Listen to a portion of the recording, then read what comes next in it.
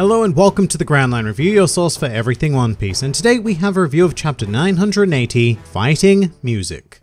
And this is a kind of bizarre situation for me because I very recently wrote a video claiming that more people might, like Scratchman Apoo once we got to know and see a bit more from him. That video is coming out later this week, but that moment may very well be upon us because the definite highlight of this chapter for me was watching another of the worst generation leap into combat and, quite frankly, completely wreck face in regards to Zoro and Luffy. I mean, it's always great to see Apoo in action because his ability is just so unique from every perspective one can imagine, and even seeing him activated on page is a kind of surreal experience, just watching him, play with himself. What's interesting though is that there appears to be a much greater degree of depth to his attacks than the morsels we've seen thus far would initially suggest. Like in the initial panels of his action, he's doing the same sort of stuff we've already seen before, playing his piano teeth, hitting his head like a cymbal, and then beating his chest like a drum. That's the same sort of combination we saw him use against Admiral Kizaru on Sabati, only there was one key difference. Right at the end in this chapter, Apoo turned his forearm into a string instrument, probably a guitar I guess, considering his modern musical tastes, and the impact that this attack had on Luffy was much more precise. Still a blunt force shot, but very precise, as opposed to the bigger explosion attack that happened in regards to Kizaru. Although Apoo did use that explosion attack later on against Luffy, but it's interesting to think about the potential, and I hesitate to use this word, but logic happening here? Like what instruments build up which part of an attack? And I guess I should also say that in Kizaru's case, Apoo also played his arm like a saxophone, so there is another key difference at play there. The more interesting thing though is what happened immediately afterwards, because with one hit of Apoo's head, he was able to conjure some sort of slash attack against Zoro, one that was completely unseen no less. And just like that, the top two members of the Straw Hats are effectively down and forced to retreat, which is, look, it's not the greatest of starts to the invasion of Onigashima. But what's worse than that is that, and I've already seen several comments floating around like this, the internet is very much highly in danger of overestimating Apoo and taking this singular encounter as a definite set-in-stone piece of power scaling, and there's a lot of people that are kind of upset that Oda so easily dismissed both Luffy and Zoro, and I would urge you, please do not be like that. I will admit that I, myself, was incredibly surprised in regards to this conflict, but at the same time, the answer is likely going to be fairly simple. It's like pretty much everything else in the series. There will be a trick or a tell to Apoo's abilities, and it's all a matter of discovering what that is, which hopefully maybe a certain Eustace Kid may be able to enlighten us about. But really, it's like every other time we've encountered a situation like this, and the standard to go back to would be Luffy vs. Crocodile. Not understanding Crocodile's powers made him seem like a godlike entity on a completely different tier. Apoo's ability is unexpected and something that the crew have not even come close to encountering, so of course he is going to take the early advantage in battle. But I guarantee you that will not be the case when the mental playing field evens out. So don't go mad with power scaling, it's just a waste of time. And I think we do get a glimpse of things evening out at the end of the chapter with the encounter with Kid. I mean, I say encounter, more like slaughter. Kid, who somehow managed to be the most stealthy of this bunch, did manage to take advantage of the element of surprise to get in what looks like quite a good hit on Apoo. Although it could go either way really, because we don't see his face after impact. So I could see the next chapter starting out with Apoo being more or less knocked out, or even the exact opposite with him being perfectly fine with some sort of musical defense. But this does potentially highlight the greatest flaw in Apoo's powers, being that they don't look incredibly versatile. Like, I cannot imagine Luffy or Zoro being so unable to react to Kid's attack here, whereas Apoo may be more like a Trafalgar Law style existence where he needs to achieve certain conditions. So in Law's case, that would be trapping his opponent in a room, and for Apoo, he may very well need to undergo a targeting process and of course play his various styles of music, which really doesn't lend itself to improvised combat. Unless he becomes a jazz musician, I guess. But I'm actually really keen to see how Apoo holds up in a proper fight, because my impression at the moment is that he is not very well suited for the more one-on-one combative situations, and instead he is much better placed as a guerrilla combatant that can pop in and out at opportune times. While we're here though, I do want to briefly talk about Kid some more because he has quite the murderous look on his face at the end of this chapter, which yes, I did very much enjoy, and I think it would be a fun exercise to compare this look of sheer anger to that of a similar look of sheer anger in Luffy's eyes at the end of the previous chapter. Both of them are super serious faces, but I really enjoy how Oda is capable of portraying subtle emotional changes through imagery alone. So for example, in Kid's case, he exudes an immense aura of selfishness, like he himself was personally wronged, which is true. But in Luffy's panel, his anger is much more selfless. almost as if he is a surrogate vessel for someone else's emotion. But the rage is undeniably there, as shown in the beginning of this chapter, where he straight up destroys those guys with an elephant gun, which, you know, I think might have been a little bit of overkill. I was expecting more of a straight up punch to the face, you know, St. Charles style. But Luffy went full on no mercy against these poor saps. Gear third punch coated with haki. And you know, if this wasn't One Piece, I would say that those guys are probably well and truly dead, but that is not the case. They've probably just been comically flattened like many Looney Tunes. Although this does lead to a fantastic moment in the chapter where Zoro arrives, accusing Luffy of causing a fuss, but having done so himself in the process. The dynamic between these two is so perfect. Like I said at great length in my video entitled The Captain and the Swordsman, Luffy and Zoro are just on the same wavelength of life. Zoro is quite possibly the only Straw Hat who can relate to Luffy on this very basic, simple-minded level, which is shown again when Luffy explains his reasoning for Elephant gunning down a pack of fools, and Zoro becomes instantly enraged as well, which was both terrifying and hilarious because of Kid's inner monologue over the top of the scene, because he just doesn't understand how one simple food can effectively trigger them like this. Also, correct me if I'm wrong, and this is the internet, so I know you will. Did this chapter deliver the very first face fault that we have seen from Eustace Kid? He made a proper comical shocked expression after Zoro emerged, and it really struck me because I'm legitimately not sure if we've ever seen Kid portrayed in a purely comical context. I mean, I love it because it's always fun to see heavy hitters like him become far more relatable and down-to-earth individuals, and actually you can even see Killer in the background having the exact same reaction as his captain, which is a very nice touch. I guess that confirms that though, in terms of sheer outrage, Luffy and Zoro have no equals within the worst generation. I think that Kid may have been our only chance of having a character who sees their madness and just jumps on board with it. Well, actually, I suppose that Blackbeard still remains, so there's a chance there. I do like how the end of this chapter is set up with the potential proper alliance between Luffy, Zoro, Kid, and Killer though. That is a fearsome foursome of worst generation members, but really I know that this was entirely expected, but it is amazing just how quickly this entire plan was ruined and the chaos has begun. And even now there is an overwhelming sense of,